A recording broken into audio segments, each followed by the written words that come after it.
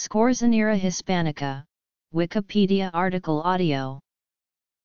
Scorzonera hispanica, black salsify or Spanish salsify, also known as black oyster plant, serpent root, viper's herb, viper's grass, or simply Scorzonera, is a perennial member of the genus Scorzonera in the sunflower family, cultivated as a root vegetable in the same way as purple salsify, also in the sunflower family.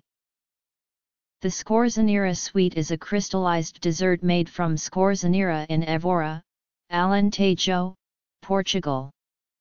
It is listed on the Ark of Taste. Description. History.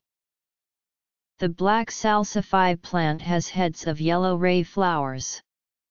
The thin black taproot grows up to 1 meter long and up to 2 centimeters in diameter. It has a black skin with white internal flesh. Black salsify is native to southern Europe and the Near East. As is indicated by its binomial name, it is generally thought to have spread to the rest of Europe from Spain, but the first mention of the vegetable by a Western writer came from Leonhard Rudolph, who reported seeing Scorzonera at the market of Aleppo in Syria, in 1575. Although it is often claimed that the name of the genus Scorzonera probably derives from the Old French word scorzon, meaning snake, it is more likely that the name is derived from the Italian scorza negra, meaning black bark/black peel, and obviously indicating the dark brown to black skin of the root. The Celtic and Germanic peoples are believed to have eaten the black salsify, which was considered efficacious against the bubonic plague and snake bites until the 16th century. The plant was being cultivated as a vegetable in Italy and France by 1660 and, soon after, the Belgians were growing vast fields of it. The black salsify is considered nutritious. It contains proteins, fats, asparagine, choline, laevulin, as well as minerals such as potassium, calcium, phosphorus, iron, sodium, and vitamins A, B1, E and C. It also contains the polysaccharide inulin, conferring a mild sweetness that is suitable for diabetics. The thick black skin of the salsify root is usually considered inedible and can be removed either prior to or after boiling. If the skin is removed prior to boiling, the peeled root should be immediately immersed in water mixed with vinegar or lemon juice, in order to prevent discoloring. Since the root contains an extremely sticky latex, it is often more convenient to peel it after boiling the root for 20 to 25 minutes.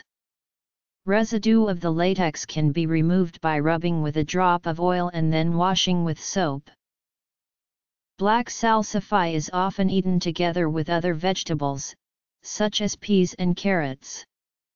But it is also popular served like asparagus in a white sauce, such as bechamel sauce, mustard sauce, or hollandaise sauce. Boiled salsify roots may also be coated with batter and deep fried. Food value. Black salsify is hitherto mainly a European crop. Belgium, France, and the Netherlands are the world's largest producers of black salsify. Significant amounts are also produced in Germany. In the latter country, Hoffmann's Schwarzer Fall is a cultivar widely used by commercial growers, while duplex is popular among small-scale gardeners. Some other cultivars are widely available, but because it was rather a localized crop before being produced for a wider market, there are comparatively few landraces. Harvesting is somewhat complicated, as the roots are quite fragile, and broken material loses freshness.